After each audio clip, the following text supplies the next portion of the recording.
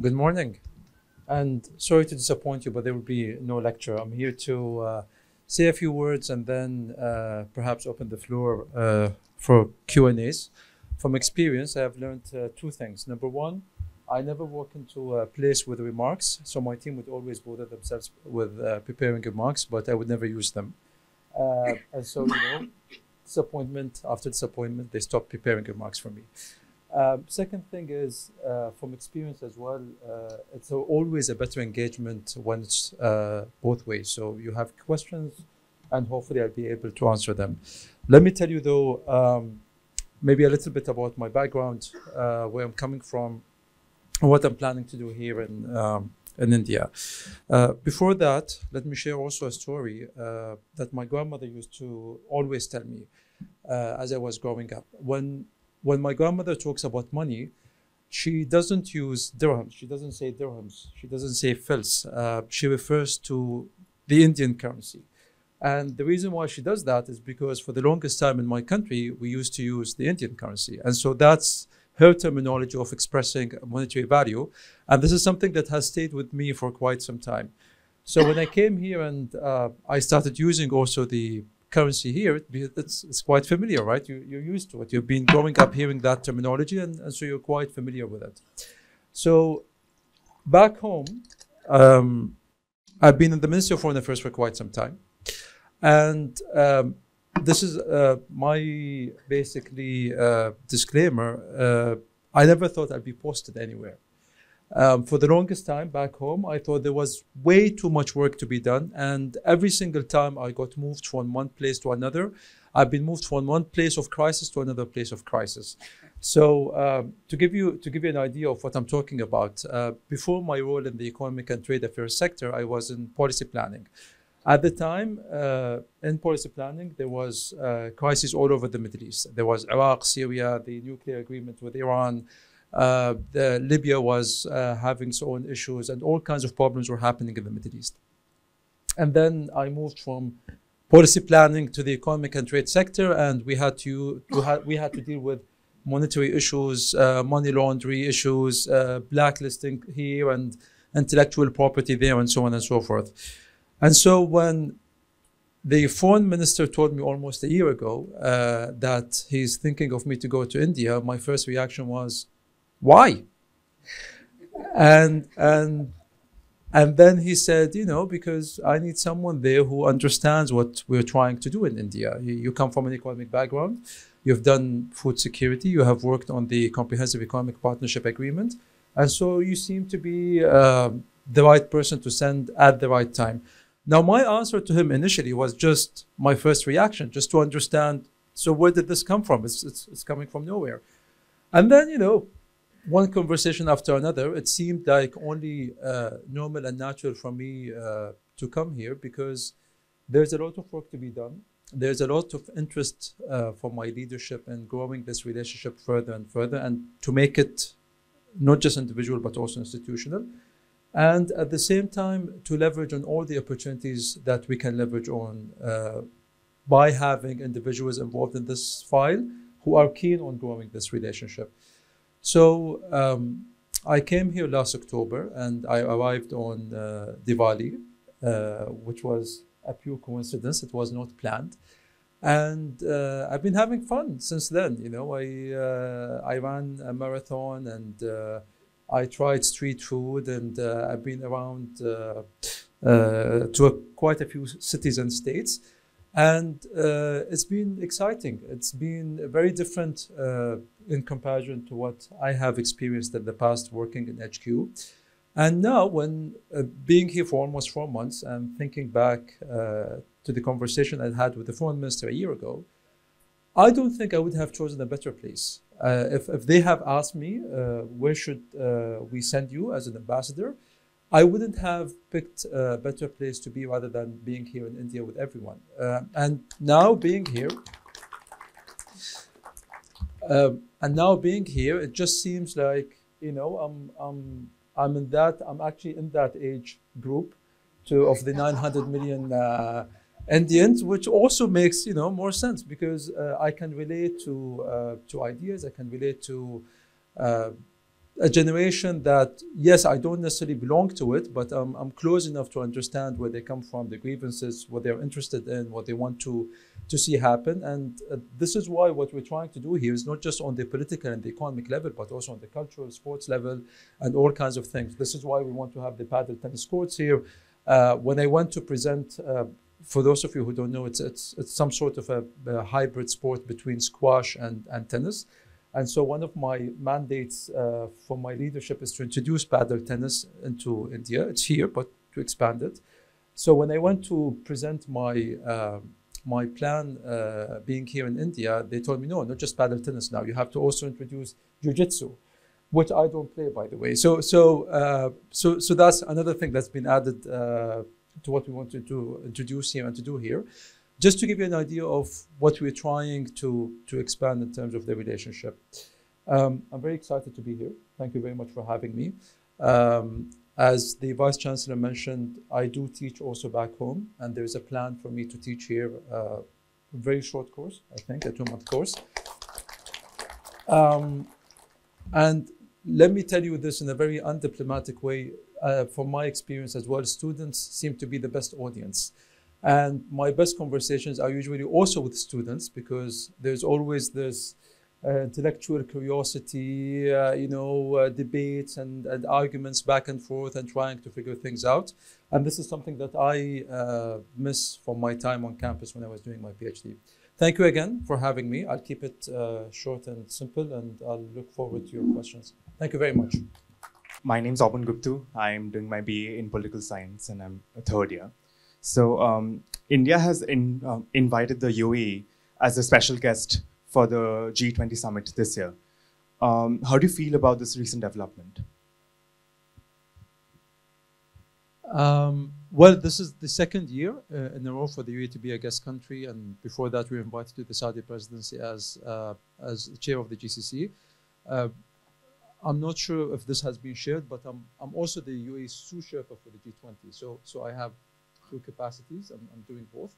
And this is quite exciting for us, because it kind of puts us in the mode of being better prepared when we are invited to such multilateral platforms or multilateral engagements. We have noticed over time being active in those meetings have enabled us to be better organized internally, to understand the different priorities that countries have and how we can help and support in bridging the gap between the different positions. Hi, my name is Aryan. I'm a second-year student of BA Global Affairs at JSI. My question is that, considering the recent developments between Israel and Palestine, I just want your opinion to know whether you still think, the two-state solution is viable for the region or not. The two-state solution is the only viable solution for the region. It's just what would have changed over time is the way to get there, and the fact that changes on the ground or changes in the conflict itself does not mean that it's going to undermine the two-state solution, because that's the only solution moving forward. My name is Akrit, and I'm in my final year of BA Global Affairs right here. My question is about the recent resolution that was passed on Ukraine in the United Nations General Assembly. We'd love to hear more about the UAE's perspective on the same and the rationale behind it. Thank you very much. Can you clarify, please? What do you mean by the UAE's rationale behind it? The UAE's rationale behind voting in favor or against the resolution. As a UAE, we always have the way we stand, or our position is one of balance. And so what we're trying to do is to make sure that we are able to talk to different countries in different sides of conflicts, whether this conflict or any other conflict, and to be able to bring those positions closer and be able to navigate such situations. And so any rationale behind any position is stemming from that. Excellency, my name is Yukti. I'm a final year student of MA in Diplomacy, Law and Business. So my question is relating to the grouping I2U2, where both India and UAE are members. So I wanted to ask your opinion on what is the rationale behind the formation of this group, and how was it been faring for UAE so far with this grouping that we have with Israel and United States as well? Thank you. So this is one aspect that we're working on, which is expanding the relationship beyond the bilateral scheme. So bilateral relationship is going great. So you would see this happening. You would see also a trilateral cooperation with France involved. And in terms of the I2U2 as a platform and the recently held I2U2 Business Forum, there are quite a few projects that we are working on in India and elsewhere. One of them is the food parks project in Gujarat, as an example to many other projects that we're going to work on in the future. I'm Nikita. I'm a final year political science student. What I wanted to ask was that India and UAE in May of 2022 signed the Comprehensive Economic Partnership Agreement. So how do you think this agreement has been faring in the past few months specifically? Thank you. It was signed in February, by the way, so this month, and it was fully implemented from May 2022. It's going well so far. We are at $44 billion non-oil trade. The target is $100 billion by 2027. And this is part of the reason why we have been doing business roundtables, not only in Delhi, but also in other states, to raise awareness about what SEPA offers in terms of benefits for businesses who are based here or businesses who are based in the UAE. Yeah, Veselin Popowski, professor in the law school here. You know, usually ambassadors talk about how much GDP growth they had in the last year and other economic statistics, but you made our students feel very nicely today. My question is about the climate change conference of the parties, which your government very kindly agreed to host in November this year.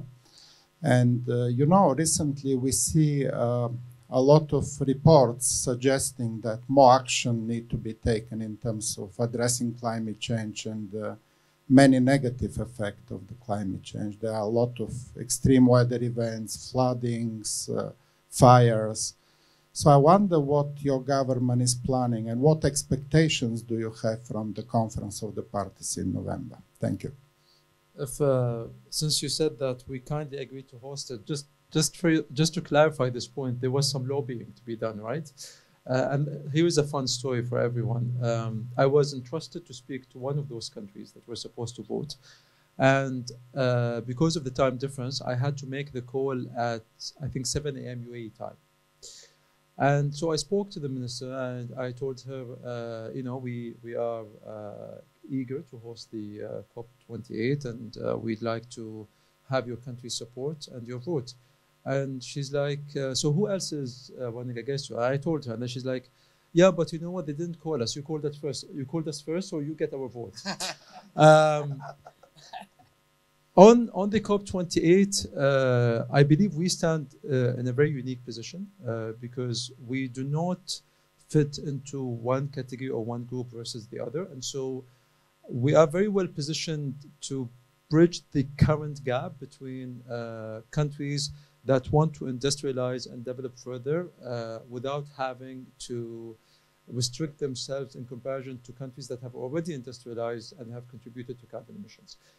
So I think this is the main debate that's going to be there, and the UAE stands in a place where it can actually navigate such turbulence and help in supporting countries with their national goals of cutting carbon emissions, so on and so forth.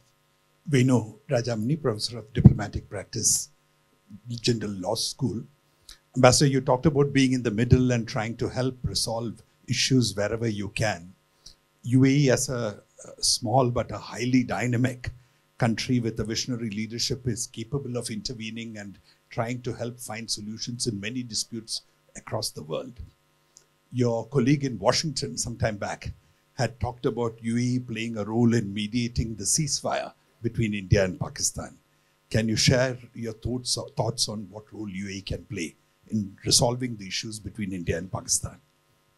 Well, as a country, we don't have issues with other countries. And this is why I was referring to the UAE's position as a position that can always bridge the gap in positions, can always bring the conversation back to the table and always be able to negotiate a way forward. I think this is the way that the UAE would continue to carry itself in the future, whether it is in this specific case or any other case. Jitendranath Misra, Professor of Diplomatic Practice, Jindal School of International Affairs. Ambassador, congratulations on the Amal probe that you sent so successfully some time back.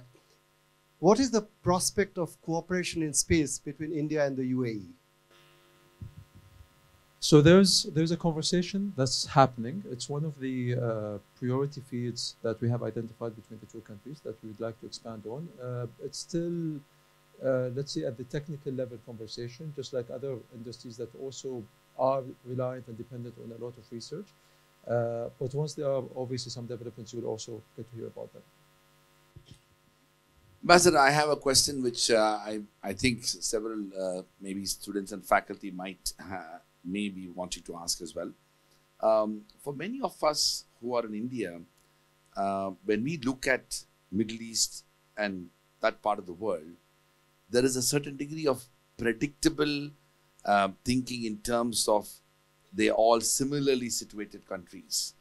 My question to you is that if you look at UAE and juxtapose it with the other countries in the region, what is many ways unique about UAE? And equally important question I would say is that in the last decade or so, how do you see the society has transitioned and transformed? And I ask that question because one of the things economic development does is it challenges social norms inevitably. And it is so difficult to maintain any form of social norm while high levels of economic development is happening. And we have seen that in India from 1990s to even now. So how does UAE society balance the economic development on the one hand and, let's say, social and community norms on the other? Okay, so maybe answering this in two parts. We're very agile, we're very progressive, we're very dynamic as a country and as a government. And you can see this not only at the highest level of government, but also at all the other levels in government. If you are paying attention to the legislations and regulations in the UAE, you would notice that in the past 3 to 5 years, especially during COVID and post-COVID, we have had many changes to all kinds of laws and regulations. That's maybe are even more than any other law change that have happened in any other country around us. And again, this, if anything, this is just testament to the fact that we want to make sure that we are ahead of the game. It's okay to have competition. It's okay to grow similar sectors to the sectors that are present in other countries. But the matter of fact is, how can you do it different and make it interesting and exciting for individuals to come and reside in the UAE and to do business in the UAE and make it easier for them to do so. On the social part, maybe the best example to use here is my own son. So for those of you who don't know, I have twins, a boy and a girl. They're 5 years old. And before I told them that I was coming to India, my son picked up from his friend in school how to ask what's your name in Hindi. And it was fascinating at the time because, yes, I knew that I was coming to India. He did not know that I was coming to India. And I thought, what a sign of things to come. And then how interesting that he picked this up from school. And if you look at any population in the UAE, small or big, whether we're talking about a population in school or whether we're talking about the wider population in the UAE's population is international. And 30% of non-UAE citizens are from India. So it's only normal that the society has grown accustomed to this kind of balance between social norms and growing the economy, being able to be progressive, changing the laws not only to accommodate Emiratis but also to accommodate everyone else who's living in the UAE. Fantastic. Thank you so much. Thank you so much, Your Excellency. I really enjoyed your opening statement. So I have two questions, if that's okay. One is very light, one is kind of heavy. So the first is, you said in your introductory statement that you tried Indian street food. What was your favorite Indian street food, if I may ask? And the second is that India and UAE recently tried to partnership in terms of climate change developments and climate change mitigation development in economic terms as well. So what do you think will be India and UAE be doing together for climate change mitigation in the coming 10 years, say? So I would like to really have your insight, since you are coming from a young and dynamic background, and we also are interested in that. So thank you so much. So the first answer is Shahi Tukra. I think I'm pronouncing it correctly. And yeah. And the reason I'm saying this is because every single Indian restaurant offers you the usual ras malai, gulab jamun, and so on. But to me, this is my favorite. I don't even understand why we don't have it back in Dubai and Abu Dhabi. So it's a bit strange. Yes, but it was good enough that I had, I think, 2 or 3 portions of it the other day. So anyways, so that's to answer the first question. The second question is, we're trying to find common themes to work on between India's presidency of the G20 and our upcoming presidency of COP28. India is part of our Mangrove Alliance, and this is probably a clear illustration of what we're trying to do together and moving forward. The other thing is to see how we can grow the areas of cooperation between the 2 files, making sure that anything that is agreed on or achieved, whether it's on the G20 level or the COP28 level, can be implemented and carried forward in the future. The UAE is an investor in India's renewable energy sector, and will continue to invest in the renewable sector in India moving forward to help India achieve its 2030 targets. I'm a second year student. My name is Rajoshi. I'm a second year student in Masters in Indian School of International Affairs, where we are eagerly waiting to have you teach us. Your Excellency, you can have more of Shahi Tukras. I just saw your push-up videos with Milind Soman, so you are doing perfectly fine. That's right. You can afford it, yeah. Excellency, I also read up a bit on your profile that says you teach geopolitics of food security and your interests include fishing. A 2022 study found a staggering 75% of dead turtles in the shores of Sharjah having eaten marine debris, particularly plastic waste. So my question, and there is also overfishing like throughout the world. So my question is, what is the UAE doing to stop marine pollution and clean up the ocean? And also with the question relating to pollution, this image of cities in UAE having these ultra luxury lifestyles with cooling systems, with like people using this ultra luxury SUVs, limousines. How difficult do you think it's to convince people adopt these electric vehicles and like and shift from these fuel guzzlers and emitters, SUVs and limousines? Thank you. Thank you. Let me start by myself. So I just bought an electric car back home, and we have acquired 2 electric cars coming into the embassy. So we are also replacing our fleet. I think that kind of answers the question of how this can be changed. The other thing that happened in the UAE in the past 5+ years is that the fuel subsidy has been removed. So now the price that you pay at the pump is basically market price, which means that it's not as cheap as it used to be, which means that you will have to consider other options. And so this is why you could see that there are many more electric cars being driven around in the UAE compared to what you would see 10 years ago. Stations have been, power stations are being built everywhere. So you find them fixed in shopping mall parking. People are doing them in their houses.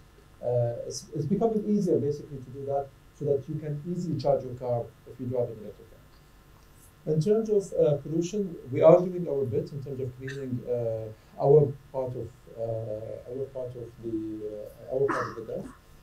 It's an ongoing process. There's no straightforward solution. Having mangroves and planting mangroves helps in certain aspects, cutting the carbon emissions, stabilizing the shores, and so on.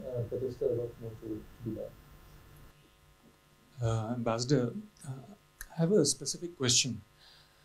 We know that UAE is distinct from the other countries to a great extent, and right from the beginning. That is, UAE is far more religiously tolerant.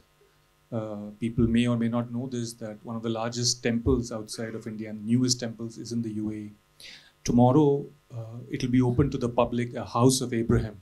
That is, in the same complex, you will have a synagogue, a church, and a masjid. So UAE is very important for India, as I said, because millions of Indians live there. Their remittances, their security, their health, their well-being is important to us.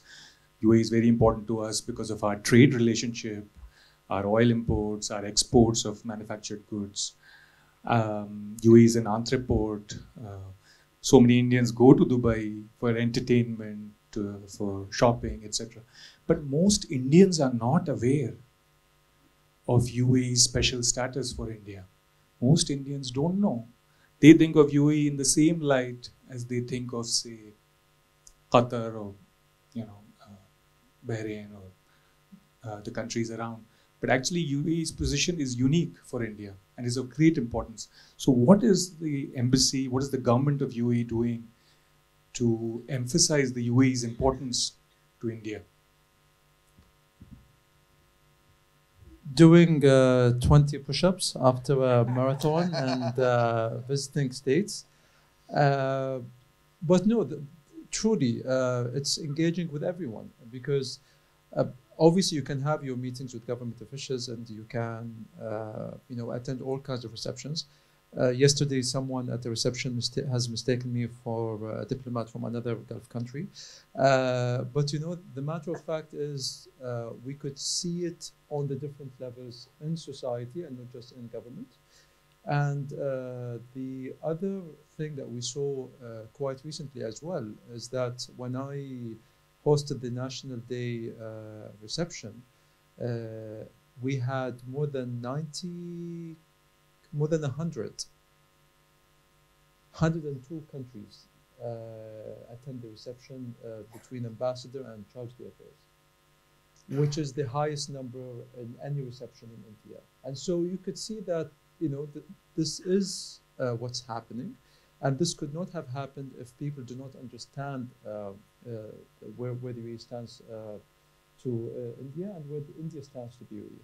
I was in Jaipur Literature Festival and I was stopped by a man who asked for a picture. So we took the picture and then he told me, my brother works in UAE. And I asked him where, and he said in Dibba, and Muhammad here is from Dibba. And so it's I don't think this is something that people don't know. It's just something that maybe we just need to capitalize on further and further. And that could be done by having those different engagements, not only the political and economic ones.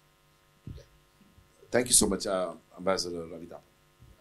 Ambassador, multilateralism is on the decline, and UAE is a very active participant, as you said. I see two aspects right now in the global arena besides the climate change. One is the peace architecture. The UN definitely stands eroded in two because of the Russia-Ukraine war. And second, of course, is a more chronic issue, which is the international monetary and financial architecture, which G20 is also trying to address, the differences between the global north and the global south. Would you like to share some perspectives on both aspects? Thank you. I think we kind of touched upon some of this in the previous answers.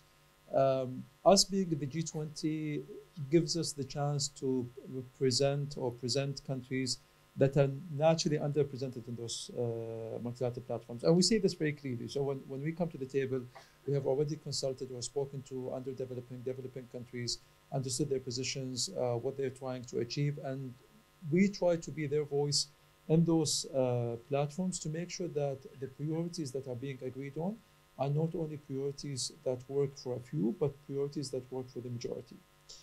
And being the UAE, we stand where we stand, and given our positions on different issues and files, we actually do not come with an agenda, and we do not come as a country that people might suspect. We come as a country that could present balancing views and be able to bridge the gap between the positions. It's an ongoing conversation. We have been part of that conversation, especially being in the Security Council as a non-permanent member. But it's still an ongoing process, and it's an ongoing conversation.